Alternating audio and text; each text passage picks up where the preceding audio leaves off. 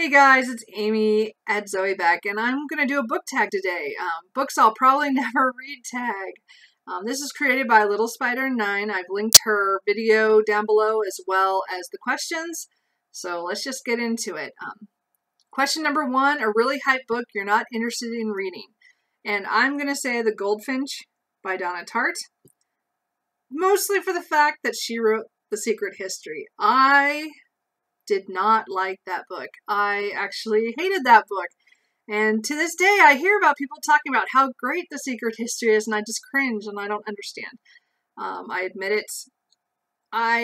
It's one of my most hated books of all time. Like, I mean, they have those lists of books that you finished and you hate, and then there's finished books that you DNF because they were so bad. This is all my books that I finished, that I don't know why I finished, because I hated it. I hated pretty much all of it, and I read it because at the time it was within the first year it came out. I read it, and I had friends who had read it and really liked it, and so I was like, oh, I'm gonna like this, because it was all word of mouth. And no, I hated this, and I told them, I'm like, that was really bad. And of course, what they liked, I hated, or it happens all the time. So I didn't like The Secret History, so I'm sorry to say that The Goldfinch is going to get a pass automatically from me, just because I don't want to read anything more by that author, because I don't like things that have so many unlikable characters all the time, and that's just not my thing. So question number 2, a series you won't start or won't be finishing. I will not be finishing the Wheel of Time series, probably. I read the first 5 books about 15 years ago, and I did enjoy them. Like, they were long hauls because they're huge books, and I love epic fantasy, but I read like 4 or 5 of those like straight in a row, and I think I kind of burnt myself out because I tried to read book number 6 and I didn't really start it. Well, I never went back either. So now it's, so a couple years went by, and I think at least 4 or 5 years went by, and I thought, okay, I'll listen to the audiobooks and try to get back into the series so again I can continue on. So I listened to the first at least 2, if not all the way through the 3rd book, but I never listened to the 4th book. So I failed. I stopped again. Well, so that's 2 tries on the series. I'm not saying I will never, ever read it, but probably will never return to this. I think it's a big series, and I think there's a lot of good things to it, but there's some things I don't like. Especially when you have to get through a whole book, like book number 5, and it doesn't even have your favorite character in it at all, Perrin. And I love that character, and he wasn't in it at all, and it kind of upset me that I read all that whole book. Anyway, sorry. So, question number 3 is a classic you're just not interested in. Emily Bronte's Wuthering Heights. I bought this a really long time ago. It turns out I actually bought this at my university's bookstore. So that means I've had this since I left college. I didn't read it for any classes. It wasn't anything I was assigned for some reason. I don't know. But I picked it up thinking, I have to read this classic. Everybody talks about it. And every time I think about it or look at it, I just kind of slide past and just forget about it. I'm just not interested in the story. I know that I should read it because people talk about it and make references to it. And again, that's the reason I read a lot of different classics, is because I want to get all the references people are making in books and in movies and TV shows and things. But this one I just cannot get into. Every time I think about this story, I go, I don't want to read that.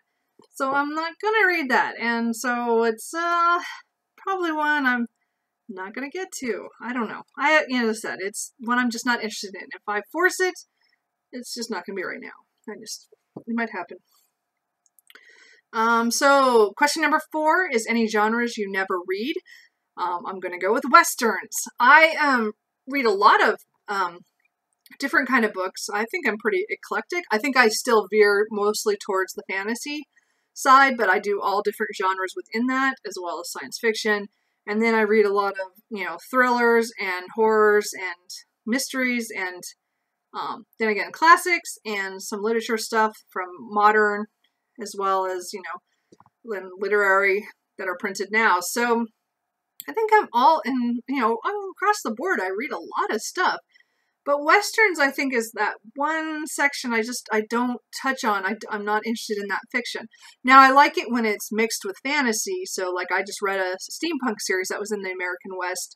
So that was kind of cool because it was the American West, but it wasn't, Westerny, but it was steampunk, and it was with magic and shapeshifters. And so, to me, that made it interesting, and I got through it. So, I just don't think... Westerns as a whole, Cooper, here's my Cooper. Anyway, trying to get on me when I'm on this. Anyway, I don't think Westerns are the thing for me, or, at least I'm not interested in them right now. So I'm pretty much never read that. I do read like nonfiction stuff about the America West or frontier stuff or something that has to do with something real that happened. And it has like a timeline or how they did stuff and again, I really like that kind of stuff. And that can be in that time period, but not Westerns as a fiction genre. I don't read any of that. So, book. I keep saying book. I meant, question number 5 is a book on your shelves you're probably never actually going to read. The Ivy Tree by Mary Stewart. Now, I love Mary Stewart stuff. I read a lot of her stuff. Again, she was mostly publishing, I think, in the 60s. And then, later on as well. But I think the core stuff that I really enjoyed came from the 60s. But this is one book I will not read. I've read almost all of her other ones. And this one just does not do it for me. Let's put it that way. The premise is one I do not like. It has to do with a girl who, I think she's on vacation and she's at Hayden's wall, and somebody comes up, starts yelling at her thinking she's somebody else. Well, then he decides to talk her into pretending to be that person who disappeared or was killed 8 years before. And she does it. And, okay, that's in the first chapter, and I was done. Again, never picked it up again. I think my mom gave me this book as well as several others because she loved these. She showed them to me when I started reading them in high school, and then I continued reading most of these through my early 20s. And they were just fun, gothic mystery reads. I really like these. I know she's also known for her fantasy, but my favorites were always these mysteries because they were had a little romance, and they had this mystery was really the point of it. But I liked them because they were nice, quick reads. And I always got into usually the main characters. I had no trouble with the writing and stuff. But this premise is not my favorite. As I said, I don't like the lying aspect of it. And that was what it's based off of to me, that she's pretending to be this woman. And I don't like that. I get it in like heist stories.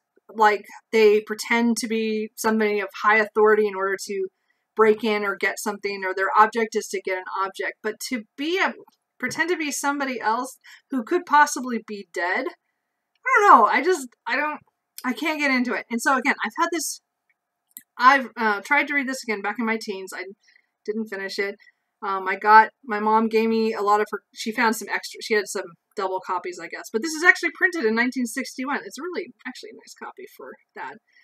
But I can't read it. And it's sad because it's one of her favorites of those. But I can't do it. And it'll probably forever sit on my shelf, and I will probably never read it. Well, so there it is. The books I'll probably never read tag. Hope you enjoyed this. What do you guys have on your shelf that you don't like? Or what books are too hyped that you aren't going to read? Or, series you're not going to finish? Or, should I really attempt Wuthering Heights? Is it worth it? I don't know. I don't know. Anyway, let me know, and I'll talk to you later.